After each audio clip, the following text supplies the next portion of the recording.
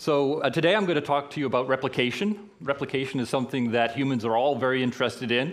It's a lot of fun, but that's not really what I'm going to be talking about. I'm going to be talking about how does replication get started and talk about both the industrial, well, that also is a game in itself, but how does it get started? And if I could have my slides, please.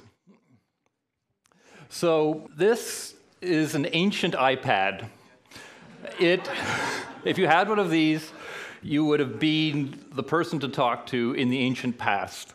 This device, if you had it intact, would have been about the size of a book. You'd turn a knob on the side, you'd be able to predict the motions of the planets, you'd be able to tell where lunar eclipses were going to happen, solar eclipses were going to happen.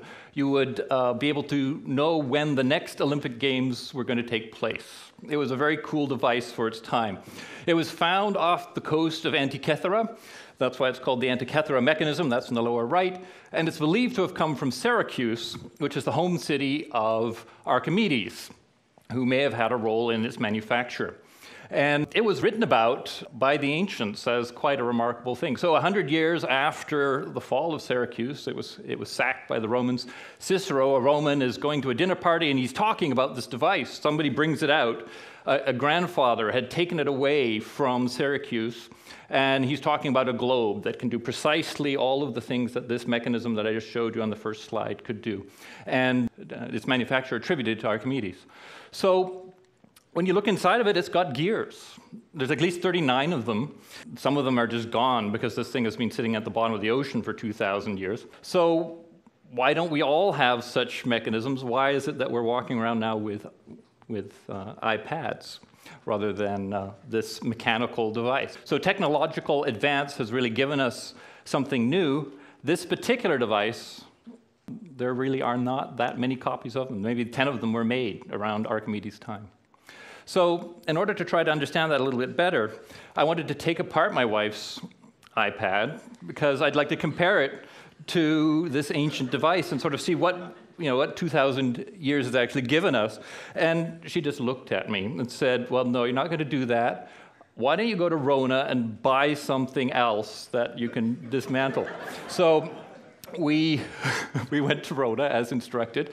And this was about the cheapest thing I could find that looked complicated. It's just a NOMA moon ray that you stick in the side of your lawn so that you can see the path. It's $249, pretty cheap. All right, so if you take this apart, though, there's remarkable complexity inside of it. There's 3 plastic moldings. There's 2 clear moldings, one of which has been coated so it's reflective. There's 2 metal fabrications. There's 4 fasteners that hold the whole thing together. There's at least 16 electrical parts, okay? Some of them are pretty trivial, like wires, but some of them are really quite complicated. The battery's relatively complicated. The bulb-like thing in the middle is an LED, also light-sensitive, quite complicated. I mean, you can't just make that in your basement. There's a solar cell in the lower right there. And all of these pieces you can get for $249. You could not have got the Antikythera device for that amount of money. All right, so there's 27 parts in here, 39 parts that we know of in the Antikythera device. When you look at this particular gizmo, you see evidence for maybe 10 suppliers.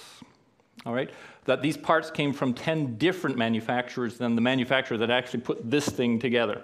And that would look something like a web of this form. All of these manufacturers feed their product into this one thing that you then buy for $249. Right, so the screws, for example, they could be used by other manufacturers for a variety of things. The LED bulb, it has many different products that you can recognize inside the bulb that would be used to make the bulb that came from other manufacturers. And then if you look at the moldings, you see something quite interesting, and the screws and a number of other things. You can actually see hints as to how they were actually made. If I just focus on the molding, this is just a blow-up of one of the plastic parts. It was made by an injection mold. That means there was another thing that made this. It was metal. You put it together, you squirt plastic into it, and you get this thing. But you can see how that metal mold was made just by looking at this. You see these circles in the middle there. That's from the end of an end mill that you would use to remove the metal in the metal part of the mold so that you can actually make this thing, so that you can make this plastic thing. So there's one level back, which is the mold that makes this, and then there's one level back from the mold, which was actually making the mold. And so you see evidence of how that primary technology was actually making the mold. So it's an end mill. Here's a picture of one. Pretty much every machine shop in the world will have one of these. This is a manual one. Of course, there's computer-controlled ones now. But 200 years ago, when the Industrial Revolution was taking off, you would have found something like this. A little bit more primitive, but pretty much the same kind of technology. This thing has a rotating cutting head, which is being lit up by this bulb in the middle of the picture that actually removes the metal from the thing that you're trying to work on. And it has a bed that you can move in all 3 dimensions. So if you can move that bed very precisely, you can make pretty much any shape that you want. All right, and if you look underneath that bed, you can see something called a lead screw. That lead screw, which is just a screw, is a very precise helix. Okay? And that precision is critical for making something like an end mill, so that you can actually remove things with 1,000th of an inch precision over respectable lengths. So if you turn this handle, you'll move the bed to the left by 1/4 of an inch if you turn it exactly once. So where did these lead screws come from? And the first device that actually makes the manufacture of lead screws and actually itself possible is the industrial machine lathe. And this is a picture in another corner of the SFU machine shop of an industrial hand-operated lathe. All right, and just to take you through what this lathe does, it mounts a piece of work on the red chuck, which has that red circle in the middle top. It mounts a piece of work and it rotates it. And as it's rotating, you slide a tool against the work so that you can remove pieces of metal. And that's basically all it is. And as it's sliding on this carriage, which is in the middle of the picture with the handle, it's sliding along a very precise bed. And that bed defines a one-dimensional line that as it's sliding along that one-dimensional line, you can make the tool move along that same line very precisely. And as it's doing so, it's sliding past this lead screw, which is on the bottom along the side of the bed there. And if it engages with that lead screw, as you turn the lead screw, you can move the tool with respect to the work in a predictable way.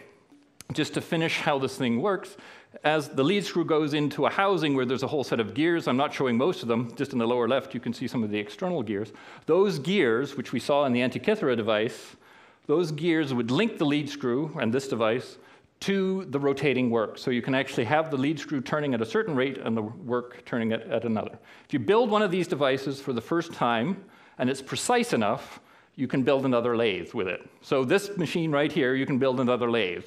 All right? But before you have that, you can't build a lathe. And that is the sort of catalytic trigger for getting everything to work. All right? So how do you do that? I mean, it should be possible, kind of trivially, for me to build part of a lathe. So I asked the machinist, can I build part of your lathe using this?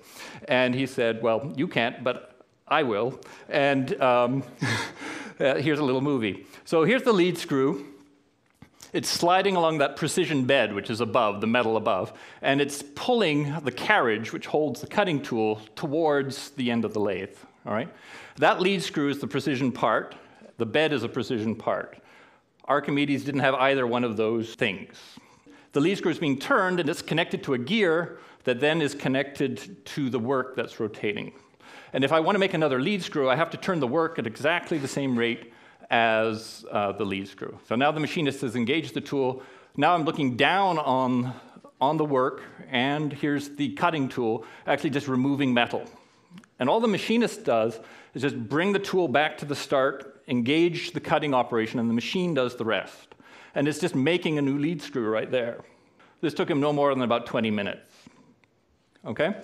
So here's, admittedly, the lead screw here is out of aluminum, and the actual lead screw that's at the bottom is made out of hardened steel, but you get the idea. So he takes the lead screw that he's just made, that's on the bottom, off. Here's the lead screw on the machine, and they mate perfectly. All right? And so that's an intrinsic feature of the Industrial Revolution that didn't happen before that. You couldn't just make anything you wanted. You had to be an artist. Here you can just make something that is precise, and that is the fundamental parts of a machine that can replicate. Just to summarize that, if we look down the left column, we have gears, which I showed you, which are ancient, precision sliding surfaces that were made in the very early Industrial Revolution, and a precision lead screw, and you can make another one, I just showed you that. But likewise, you can take a precision sliding surface and gears and make a precision sliding surface, And if you take gears and a precision lead screw, you can make gears. And if you look at the bottom, you can make many of these things from the three things that are the input. Okay? So the Industrial Revolution got going because of the fact that you could make these three critical objects, one of them really ancient and that Archimedes had, but two new guys. And together, those three are all that you need to make a machine that can keep going. All right, so Archimedes lacked replication. If you had replication, you would have had a mechanical gizmo back in the ancient times that you could buy, and probably it would cost $249. If I summarize this slightly differently, precision tools of the sort that I just showed you, whether they're manually operated or computer-controlled, as they're increasingly, sit at the top of a pyramid. They're the most precise objects that humans know how to make. And then tool and die manufacturers use those things to make subsets of tools that go on to spawn all of the catalysis that you need to make machines for the routine endeavors that we all go about, cars, whatever it is, literally everything that we touch. This web of manufacturing companies can expand and in principle contract, though really over the last 200 years it's only expanded. It can expand at will and is only ever limited by the resources that it has to actually build itself, because we have an exponential way of building the tools that are the catalysts for the whole web of manufacturing. All right. So this is exactly like what living systems do. So we have really two main types of life. There's the sort of more fundamental one, which are cells, and we also have viruses. We have three branches of living things. What's remarkable about them is that they're all almost identical. They're just basically different brands of the same thing.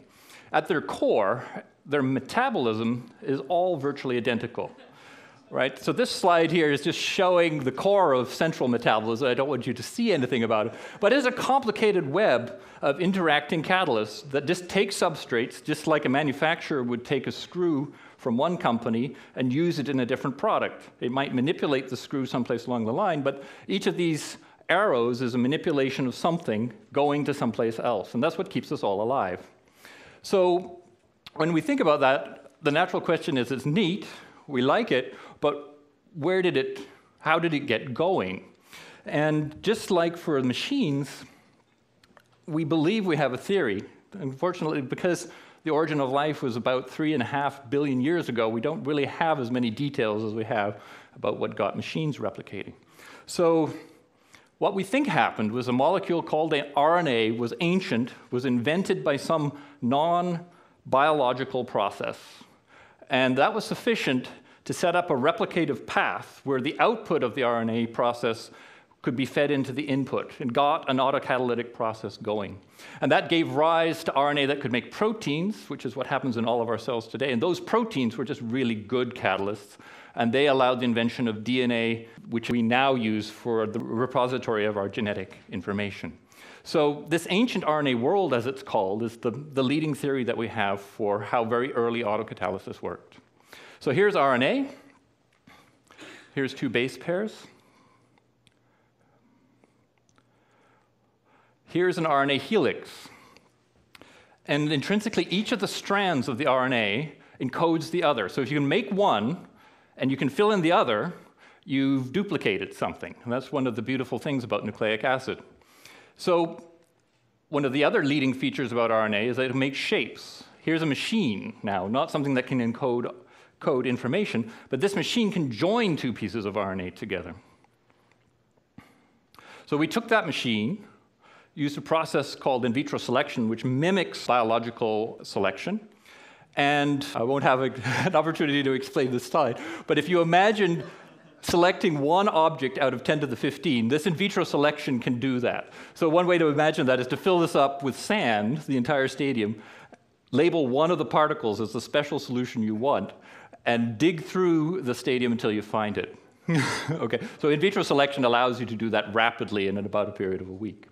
So what we found is that we take this molecule, I'm now showing in a more schematic way the three-dimensional structure of that machine that joins two RNAs together as a line drawing of the actual nucleotide sequence. We managed to find a particular RNA that actually can extend an RNA template.